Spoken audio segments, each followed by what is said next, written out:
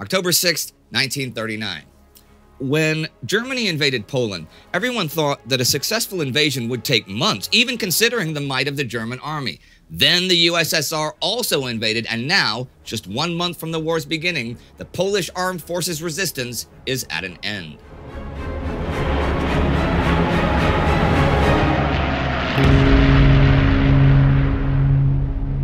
I'm Indy Neidell. This is World War II. Last week, Warsaw fell to the Germans, as both they and the Soviets continued their invasions of Poland.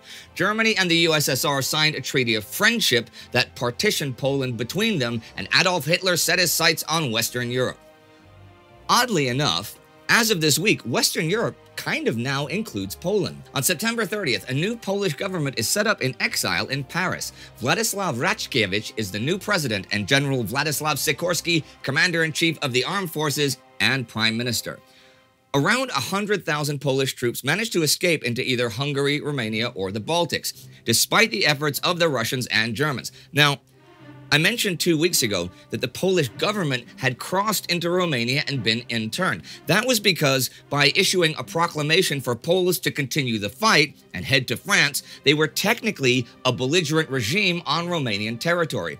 And when the Germans protested, the Romanians complied with international law rather than risk German intervention. With now former President Ignacy Mościcki under house arrest, there was a real risk that Poland would be stuck without a government and a German puppet regime would be recognized by neutral nations. Mościcki nominates Raczkiewicz, and the first Paris meeting of the government in exile is October 2nd. Bucharest itself is flooded with Polish refugees, but most Romanian officials are pretty well disposed toward them. To leave Romania, though, you need a passport. So the Polish embassy is working overtime, and an exodus of Poles towards Yugoslavia or across the Black Sea to points further is beginning.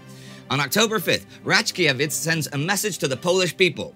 It is not the first time in our history that the head of state and the national government has had to take refuge from the motherland, which has been overrun by the enemy. In the course of 1,000 years, we have defended more than once our existence and Christian civilization against the thirst for conquest and oppression by Germany and against her barbarous Oriental ally. I profoundly believe that the heroic contribution of Poland to the Anglo-French coalition war will not be in vain. It will result in final victory. And speaking of the Orient and victory, those two words are quite topical this week. In China, the First Battle of Changsha ends this week. This is the first major battle of the Second Sino-Japanese War, the war between China and Japan that's been going on the past 2 years, to fall within the scope of this channel. That war is considered by many to be part of the Second World War, though Japan's not allied with Germany or anything. But the war in Europe and the war in East Asia are affecting each other, as the Soviets are dealing with both the Japanese and the Germans. After a couple years of fighting, the Chinese war has become sort of a stalemate.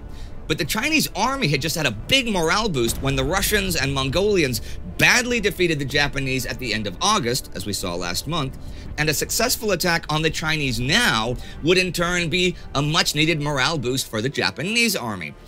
And the Soviets and Japanese have recently signed an armistice.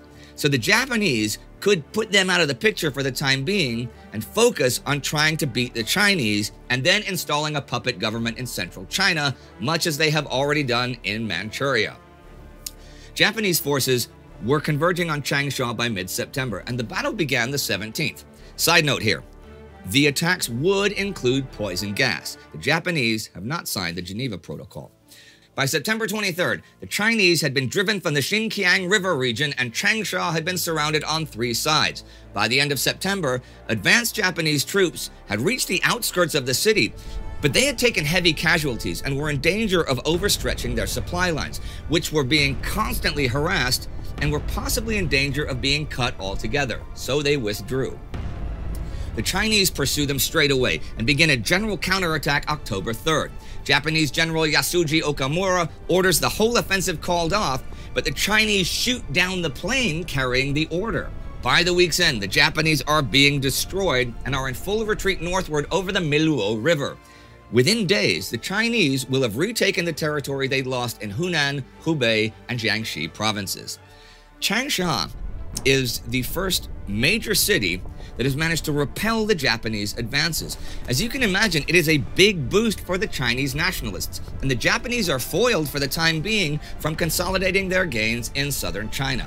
But in Europe, the Polish army's resistance is coming to an end as the Germans and Russians consolidated their gains. Admiral Unrug's garrison on Hel Peninsula finally surrenders to the Germans. On the 30th, a series of landmines are detonated. This nearly cuts off the peninsula from the mainland. Unrug is determined to fight, even after the surrender of Warsaw last week, but as October rolls in, he realizes it is futile. The garrison surrenders October 2nd. The last significant Polish units surrender this week, some the 3rd near Łódź, and then the Polish Independent Operation Group the 6th after the Battle of Kotsk. The Germans have taken 700,000 prisoners of war, and the Soviets 200,000. Polish casualties are heavy, an estimated 70,000 killed and 133,000 wounded. The Germans have 10,000 dead and 30,000 wounded. The available casualty estimates from the Soviet invasion are chilling. The Red Army is said to have lost 996 men killed and 2,002 wounded, while the Poles are said to have suffered 50,000 fatalities without any figure for the wounded. Such a figure can perhaps only be explained by executions. I'm going to throw in another quote here about the German invasion that's pretty interesting. Although tank units have played a notable part in the campaign, it is interesting to note that the contemporary German official appreciations lay more stress on the traditional style infantry battles. The tank forces are seen at this stage, except by enthusiasts like Guderian, as little more than useful auxiliaries who can help the infantry do the real work. On October 4th, Adolf Hitler issues an amnesty order to German troops who have killed prisoners or civilians, presuming that they have acted from bitterness over atrocities committed by Poles. The next day, the 5th, at the Victory Parade in Warsaw, Hitler says to the assembled foreign journalists, "Gentlemen, you have seen the ruins of Warsaw. Let that be a warning to those statesmen in London and Paris who still think of continuing the war." Okay, that is to journalists. The day after that, as the week ends, Hitler has a major speech to the Reichstag. He talks then of his desire for peace with Britain and France.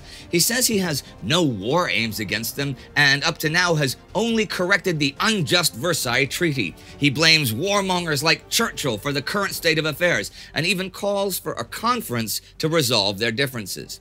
British Prime Minister Neville Chamberlain says that to consider this would be to forgive Germany for its aggression.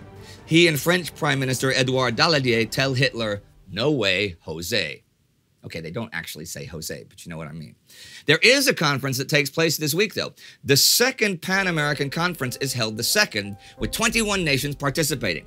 They establish a 300-mile, 480 kilometers, security zone off the American coast. Any act of war in this zone against anyone will be interpreted as a hostile attack on America. And the war at sea is, in fact, heating up. On the 30th, the German pocket battleship Graf Spee sinks its first merchant ship, the British freighter Clement, off the coast of Brazil.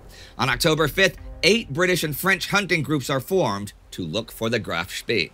Now, the other pocket battleship on the loose, the Deutschland, sinks the Stonegate in the neutrality zone. Deutschland will also seize an American ship as a prize of war. This turns out to be a big mistake.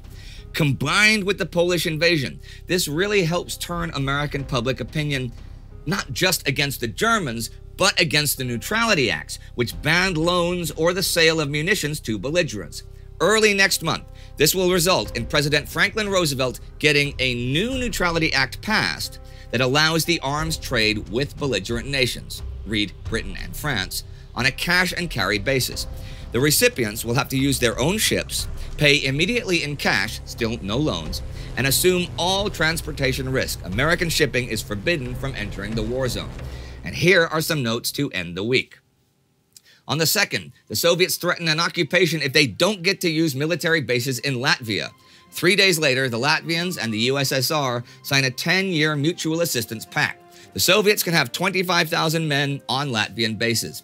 This follows a similar agreement signed with the Estonians last week. Lithuania is now pressured to do likewise, but they are reluctant, and as the week ends, the Finns mobilize their standing army forces. A bit more about why next week. So this week is now at its end, as is Polish armed resistance to the invaders. Well, in Poland that is, because there is now a Polish government in Paris to continue the fight. Chinese resistance scores a big victory over the Japanese, and American resistance to the German naval campaign grows stronger.